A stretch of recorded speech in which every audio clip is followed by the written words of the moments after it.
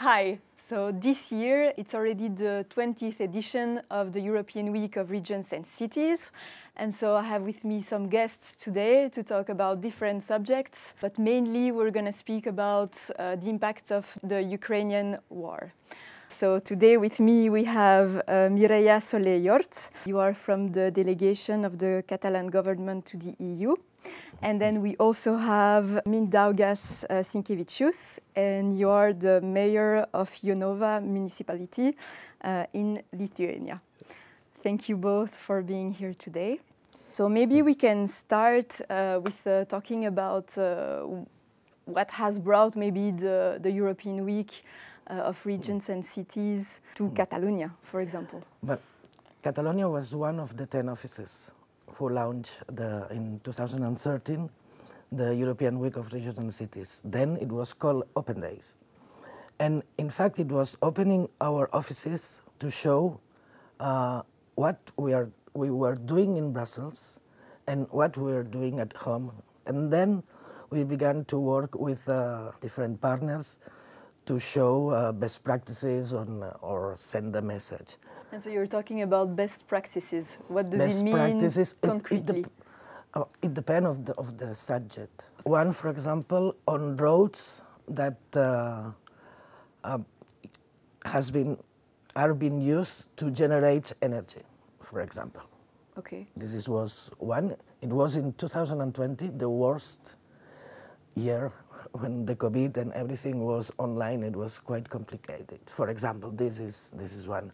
Then we brought examples of working together in the framework of the community of work of Pyrenees, that is from all the regions alongside the Pyrenees in France and in Spain. And we share best practices in cross-border cooperation, for example. Okay. And then I will ask you the same question, Mindaugas. Well, actually, I enjoy this week. It's always about the hot topics because we have those, buzzwords: innovation, going green, digitalization, and so on and so on. So, but practically, it's always what are the real projects behind that. So, what are those? What is being done? So, not to invent, the wheel.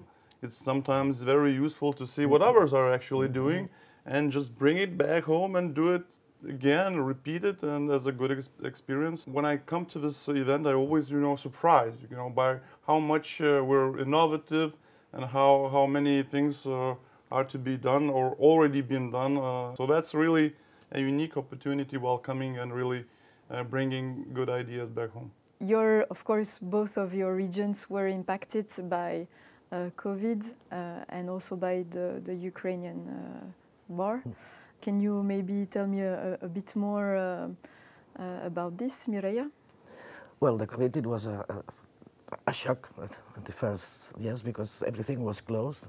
Nobody knows how to cope with that. And then progressively, everything was running and functioning again.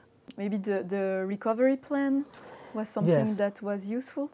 It's very useful, but there is a problem. Together with 30 regions of 10 countries, we have presented to different institutions. We have made a letter because the regions have not been taken into account in the national recovery and resilience plans. Why? Why do you They think are very centralized. It was a thing that, yes, it was quickly. You have to prepare it quickly.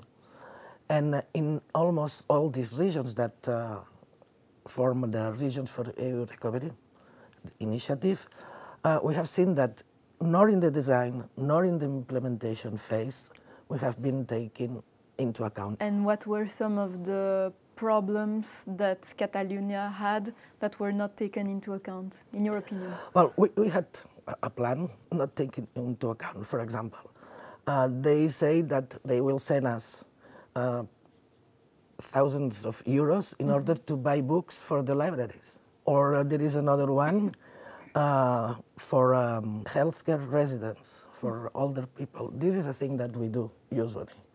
So we don't need this money. We need this money more to help SMEs to make the green and digital transitions. This is things that we thought that could be more useful. And Mindaugas, does your region encounter the same problems? Do you think there are some things to improve, maybe? Well, I think if whole Europe and the whole world encountered the same problem named COVID, and actually the problem hasn't disappeared. So that's an ongoing topic. Another topic that was coming and was also not expected at all is the war in Ukraine and the Russian side and the invasion there. And therefore, we had a really high numbers of refugees coming in. At least in my municipality, it's like 500 people living, and mainly are those children and women. All in all, more than 50,000 in my country. But I know that in neighboring countries like Poland, it's more than 3 million of people coming in and finding shelter and safety. So it brought a lot of new issues and topics that we were not ready for. And of course, it's happy to say that the European Commission really made some legislative changes and allowed to borrow money for public spending for various needs, because we had to really cope. It was like fire going on, and you don't have time to waste, and you have to do something about it. But next to it all, we really somehow live in an era when there are sudden cases like COVID, like war, but there are ongoing topics that actually were present 10 years or 20 years ago. Which one, for example? Like climate change, and how do we adapt to that? There's digitalization, there's Industry 4.0, and we have to be ready for that. So, and actually, this cohesion policy and the various programs really help. Many municipalities and many mayors tend to use this opportunity to transform into smart cities, as we call them. What does it mean? It means that we're monitoring pollution. We have a program and intentions to have benches outside in the parks, where actually sitting on the bench and looking at the color,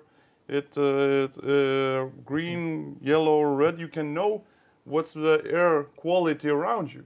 So there are many other interesting things when, for instance, there's a traffic lights and a car comes in, and if there's still a red light, but it will soon in a second start a green light, the motor of the vehicle connects with the lighting system and doesn't shut down, not to start the engine again and not to pollute. So we're really transforming our public transport. Our first bus ever, like it was almost like a miracle, that was using electricity alone. And there are many, many things that are being done, already done, thousands of projects spread all over Lithuania and Europe. But of course, coming to your second half of the question, how can we make it better?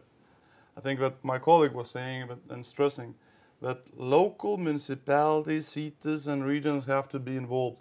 There is no, I think that's ancient to have this top-down approach. That there are some, serious politicians deciding what to do in my city. So thank them for that, but I know better what to do because I was elected there and people know me and I know what people are seeking for. And do you feel that there is already maybe some progress in that sense? Is this discussion going on?